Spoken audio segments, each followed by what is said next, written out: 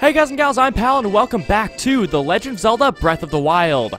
When we last left off, I continued to comb the Gerudo Highlands, and we found out that there really isn't much of substance here. I guess that makes sense for the area being so small, but there isn't much to note other than a silver Lynel that dropped a star fragment. Now this time, we're going to be finishing off the Gerudo Highlands, I believe, unless there's something else. I mean, I'm going to be doing a lot of wandering off screen to see if there's a shrine that I haven't gotten, but other than that, I think we're done. Well, we will be done once we finish this shrine quest. Sign of the Shadow. As light shines from the northwest skies, from the tower's shadow, an arrow flies. Pierce heaven's light to reveal the prize. Solving the riddle of the ancient song that Cass sang for you at the Gerudo Tower is likely to reveal a shrine. And I have no clue what that means. I see that there is a shrine down there, so I think we should at least start by flying there. And I feel like, looking at this, as light from the northwest skies, shines from the northwest skies, we're supposed to wait for, I don't know, sunset? I think that makes sense, which is a bit inconvenient because we can't really pinpoint that time. And then I'm guessing we just shoot an arrow there. In fact, I'm looking... It's sunset now, isn't it? Do I just shoot? I guess? It didn't seem to do anything. Let's look at this again while we still have some sunset left. As light from the northwest skies, from the tower's shadow, an arrow flies. It's not saying that the light needs to be in the northwest skies. It's saying that just like light from the northwest skies, an arrow should fly from the tower's shadow, piercing heaven's light. So we just need to stand in the shadow of the tower and shoot something? Like shoot the sky? Scribloosh? Or maybe pierce, what is it? Pierce the heavens? Pierce heaven's light. Maybe we just need to shoot this. I don't know. I mean, that didn't do anything, but it's worth a shot. You know what we could do? And I kind of regret now jumping from the tower. Shooting that from the tower. That's possible, right? Okay, let's try shooting that. Thankfully, I got this ancient bow in between episodes, which is going to make shooting... Wow, that thing really goes far. It really makes shooting easy. Oh, that was close. Just a little bit higher. Yeah, I went to the Akala research area place. That was too high. And I got this bow along with the oh, that was dead center, but it didn't do it. Let me look at this again. I also, actually, while I'm in these menus, I also got the rest of the ancient gear, which we've been stalling for a long time because I didn't have the ancient cores, but finally I do have it. And it gives me something called Ancient Proficiency. I'm going to assume that that increases the amount of damage I do with ancient weapons? Maybe? That makes the most sense. Okay, but as light shines from the northwest skies, so that's the time we need to do it. From the tower's shadow, an arrow flies. Pierce heaven's light to reveal the prize. So, northwest skies... The sun is currently there.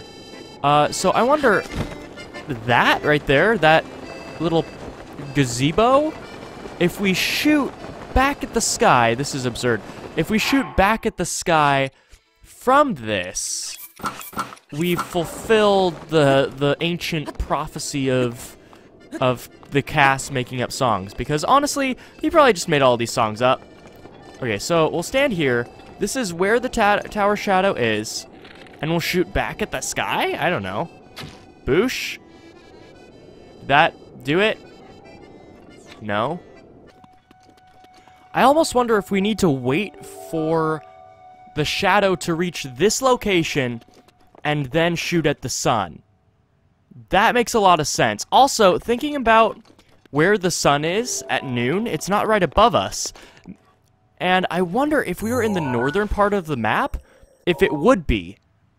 because I've never noticed that the sun doesn't come up from the actual west before, but now that we're in the southern part of the map, I do notice that. That's intriguing. I wonder if that is taken into account and there's like a hemisphere type system in this game. That would be really sweet. It's almost there. You can see it down there. Really wacky looking shadow. It looks like a cupcake, but a cupcake that has an onion growing out of it, which is not a cupcake I would want to enjoy, but that's what it looks like, and I can't lie about these things. Or maybe a tulip tuber is a bulb that's also possible. Maybe I just have Pikmin on the brain. Oh, it lit up. It lit up. Oh man, we're doing it. Oh, I'm gonna wait for the shadow to come here, though. Oh, come hither. Come hither, my shadow. My shadowy friend. Oh, shadow. Oh. Okay, now's the time. Shoot at the sun. Oh, I did it. That was a good puzzle. And I guess now I know why there's that weird platform there. That's where the shrine comes from. That was a cool puzzle. I'm surprised that I figured that out. It was very vague. It was actually really vague, and I had to do some reading in between the lines, but that's what makes puzzles great, and this was a good puzzle. Shrine time. Sign of the Shadow complete. Now, normally I would just skip past this, but I want to know what the shrine's called. The Sasakai Shrine.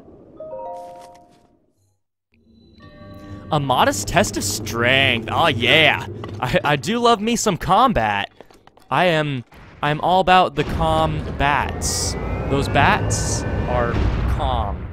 You know what? Forget it. Let's kill this thing. It has a short sword and a spear, meaning I can actually abuse this enemy pretty hard. I do have a where is it? A Lionel spear. Ignore why I have a Zora spear for the moment. That'll come later. Shoot your thing.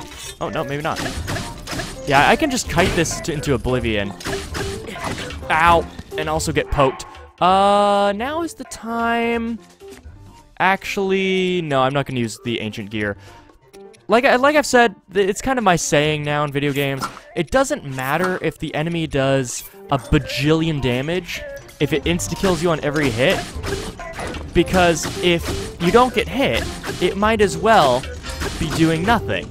And so if I'm just good about not being hit, I should be fine.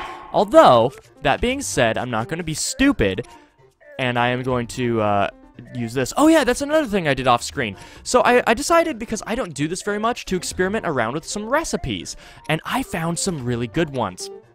First of all, I don't think I've made note of this. There is this recipe right here. I discovered something in the game that is really weird. There's this recipe, right? It gives 11 hearts and 3 minutes and 50 seconds of high-level attack power boost. Then there's this one, which gives 8 hearts and 8 minutes and 50 seconds of a high attack power boost. But the recipe is exactly the same, and I made them at exactly the same time. So recipes can be different, and then I decided to toy around with the recipe, and I got a couple of iterations of the same different food. That's awesome, but that's not why I'm here. I am here because I discovered a new recipe which is absolutely bonkers good. You remember the monster extracts that you can get from Kilton? Well, if you take 4 bananas and 1 monster extract, it doesn't matter when you make these, because apparently making food at midnight gives you a chance of getting a really good food item. Doesn't matter when you make them, you'll get a 30-minute high attack power boost, which is bonkers good. That's amazing. Okay, that being said, I'm going to stop stalling on this menu, and I'm going to eat that and then equip that. Cool. What on earth just happened? What? Did I? What just? Oh, I don't know what happened here. I really don't understand what just happened. Okay, but I'll take it. He hit the pillar, but I also shield bashed him, and I didn't take damage, and he went into a different phase? Oh, he's doing this. Okay. You can die. There he should. Yeah, he dies from this. Nice. It was even a bit of overkill. Yeah, I don't know what happened there, but sometimes the Guardian Scouts can be a bit buggy, as we've seen many times. Okay, I don't want any of those. let's just go to the end and claim our reward. Hopefully it's like a, you know, a frost sword, or a frost spear, because I believe we need those for the weapon connoisseur mission. It's a frost blade. Wait, don't we need that, don't we? Right? My voice gets high pitched when I discover something. Let's see. Weapon connoisseur. He wants a frost spear. Not a frost sword. Okay. Well, I got my hopes up, and it's close, but not quite the same. So what are we going to be doing with the rest of the episode? Well, dear viewer, I'm glad you asked. I think, personally, we are done with the Gerudo Highlands. I can't think of anything else or any place else we haven't explored. That being said, I am going to be exploring it a little bit more. I'm going to warp back up to the summit and just walk around, see where my exploration takes me. I don't think I'm going to uncover anything, but I also don't feel like the 2 episodes that we've spent here would be enough to fully explore it. So, going back up to the summit, most of this will be cut out, and I will see you when I've discovered something or when I've searched the entire thing. Ooh, a moose. Oh, I've heard about moose. Oh, I need to get up high. Actually, I have an app for this.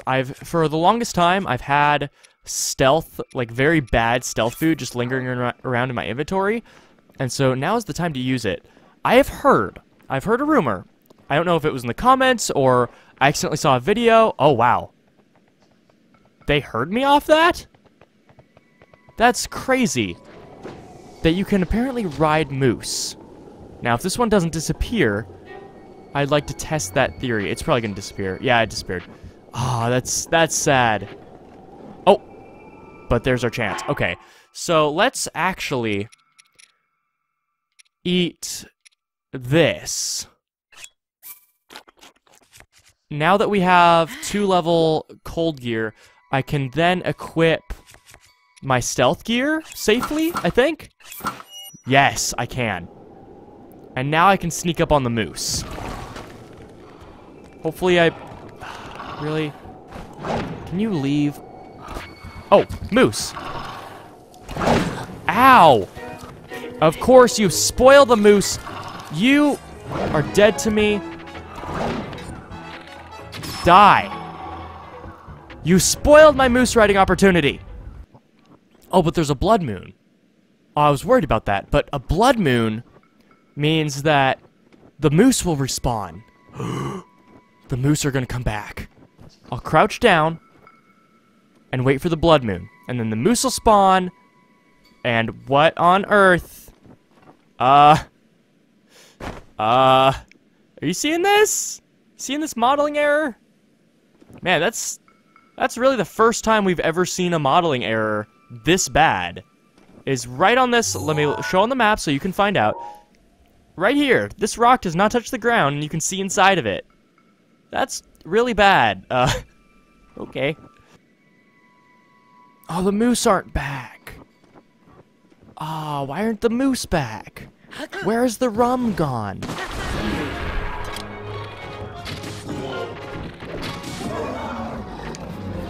Let's see if this guy drops a star fragment again. Survey says... Yes!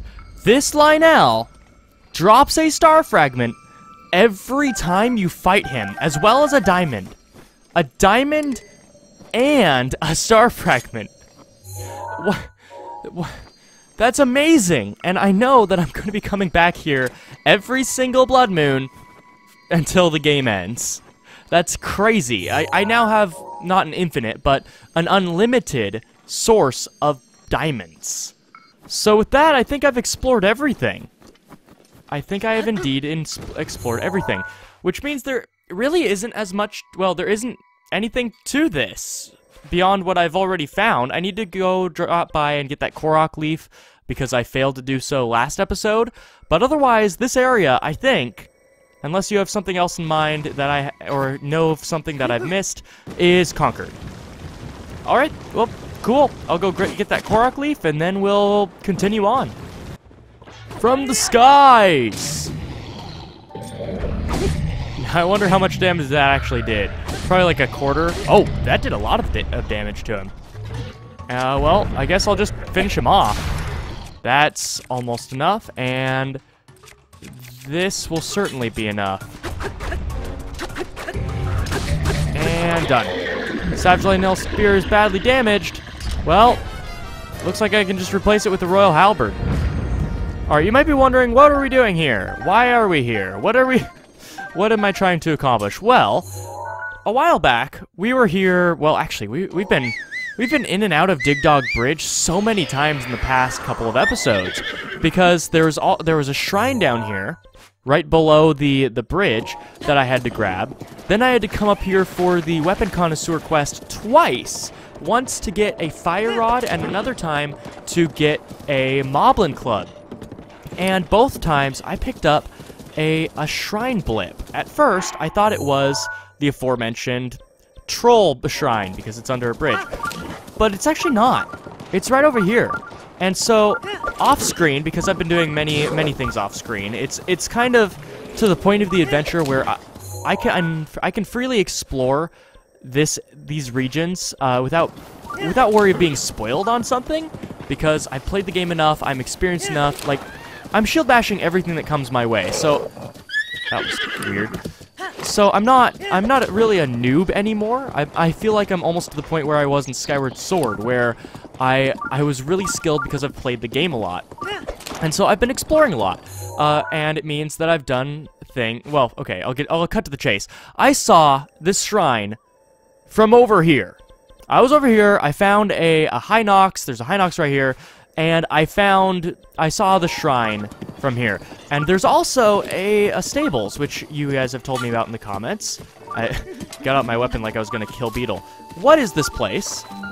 The Outskirts Stable. Oh, also, another thing I completely forgot about, because I've been doing a lot of off-screen work, as I said, is that I have fully upgraded...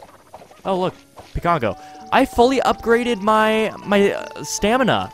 And when I say fully upgraded, I mean, apparently, this is the cap. 3 bars of stamina is the maximum amount of stamina you can have without getting an external boost. So, good for us. Now I can just upgrade my health. Okay, let's talk to Beetle, because he always has cool things. Thanks for coming to see me. Huh? Could that be? That's an energetic rhino beetle. It's a rare beetle you almost never see. Would you take it to give it? Yes. Give it me. Thank you. Thank you, Charles Martin. I really feel like Charles Martinet voiced this character, but I'd have to see the credits. And he has nothing.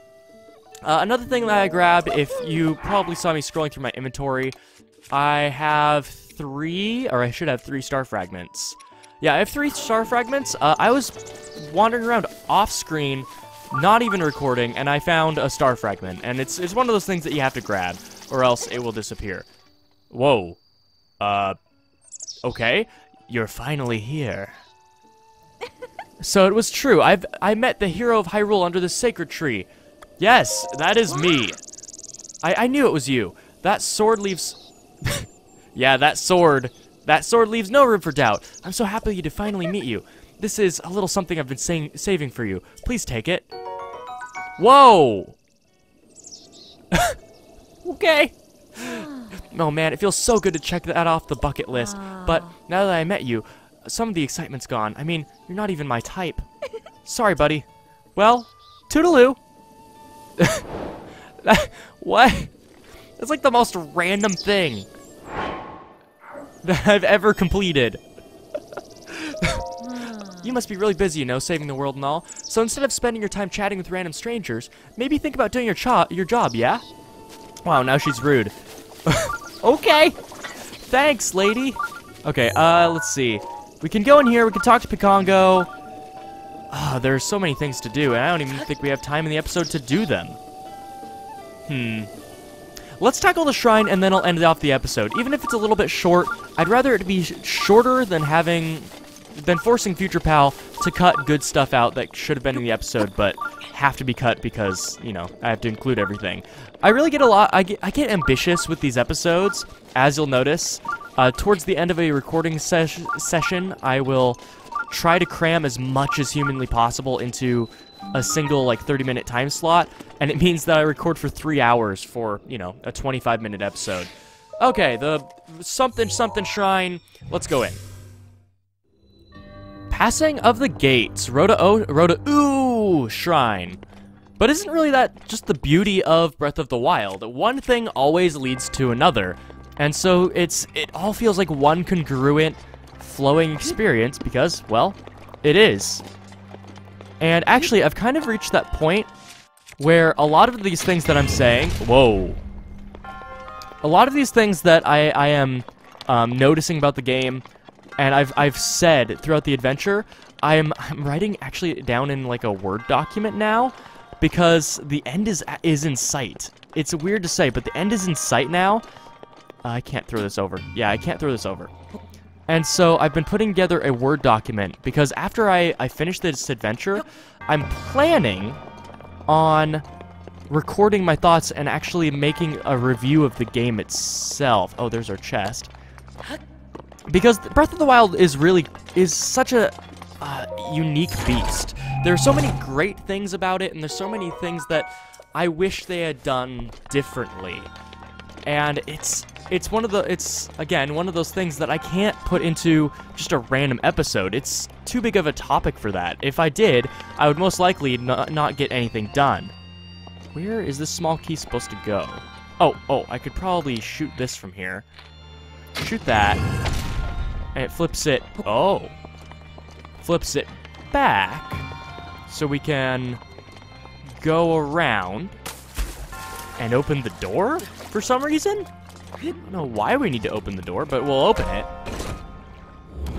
So I'm saving my thoughts in this Word document so that after the adventure is all said and done, I can probably toss it. Yeah, oh, I got it. I toss it into here, and then I flip the entire array. I'm going to make a review video for Breath of the Wild, actually. It isn't really my style, but again, I feel like this is such a unique experience, a unique game, that it kind of has to be done. Whoa, that's weird. Okay, do that. Launch me up. Thank you. There's that, but there's also a ladder. Okay, the ladder doesn't lead me anywhere as I jump back down in the pit. I actually need the ladder to get out. So let's jump back on that platform and get the chest. But I guess the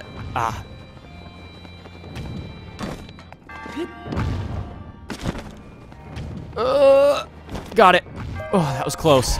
Link, if Link didn't have those greaves, he would have hurt his shins quite a bit. Feathered Edge, 26 or actually 15 damage with long throw. I don't want that, but it looks cool. The game actually has to load a weapon. That was weird. So it's just a short sword? Huh. Okay, now how do we get up there? Oh, I got it. I get it. I get it. That's attached to this. So what I need to do is get launched up, shoot that. Aha! Stars above. That was cool. I don't think we've ever had a shrine where it was a puzzle just to get to the end. Well, actually, wait. Isn't that every shrine? That's every shrine, isn't it? Forgive me. I derp.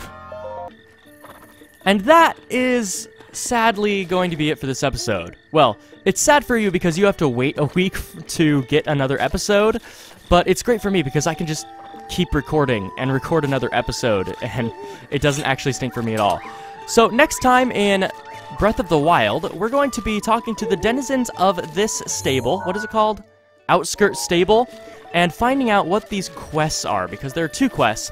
We're also going to be talking to Bikongo, meaning that we're going to recover one of the few remaining memories left. If I remember the comments correctly, it will be this memory that we are uncovering. But also, I have a couple of special things planned next episode, one of which will explain why I have a Zora spear in my inventory. So, join me next time for another episode of Breath of the Wild. I release new episodes of Breath of the Wild every Monday and Wednesday. And I look forward to seeing you in a few days or in a week. See ya!